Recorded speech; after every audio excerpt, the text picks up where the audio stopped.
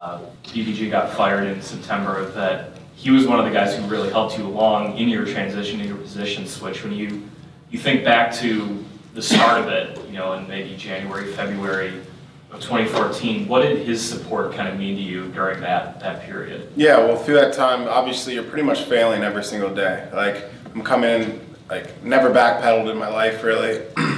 Didn't know much about defense, maybe just normal coverages, but yeah, you're pretty much coming in and failing every single day. So to have somebody like Coach Van Gorder, who is working you through that process and continuing to give you confidence in, hey, you're learning this today and you've improved here, and but also at the same time pushing you. And Kyle McCarthy was another guy that really helped me and spent some time. So I think those coaches' presence and their continuation to work with me gave me confidence through the process. How much did some of your other teammates, at that point, whether it was Jalen or a Jarrett Grace or a Joe Schmidt, kind of help you through that transition too? I think a ton, right? Because I never hit a sled. I never did linebacker footwork, linebacker drills. So that stuff, finding comfort in that stuff, I think is where I found it more with Joe and Jalen and Jarrett. Guys like that spent some time on, hey, work this little step when you're going into this drill, or try this technique when we're doing this part of practice. So I think that's where they really came in.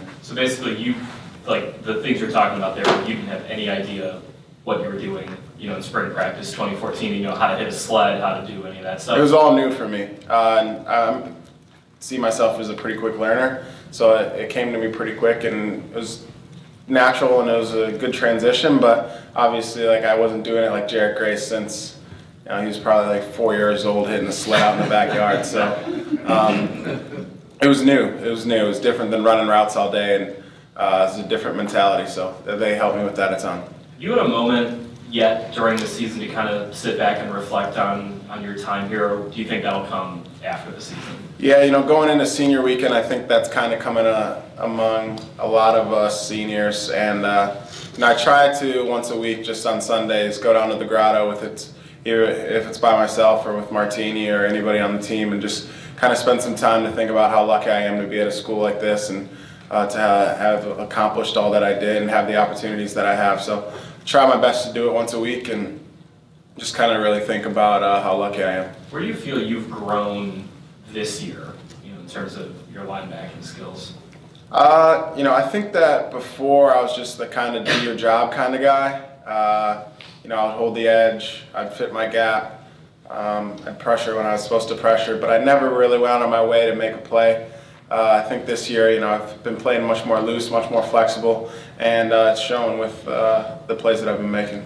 When you do leave this linebacking core, how confident are you in the guys who will be replacing you, specifically a Niles Morgan, and leading that group? Yeah, Niles is going to be a great leader, but also Greer Martini. That's a kid that comes to work every single day and shows the linebacker core how to work.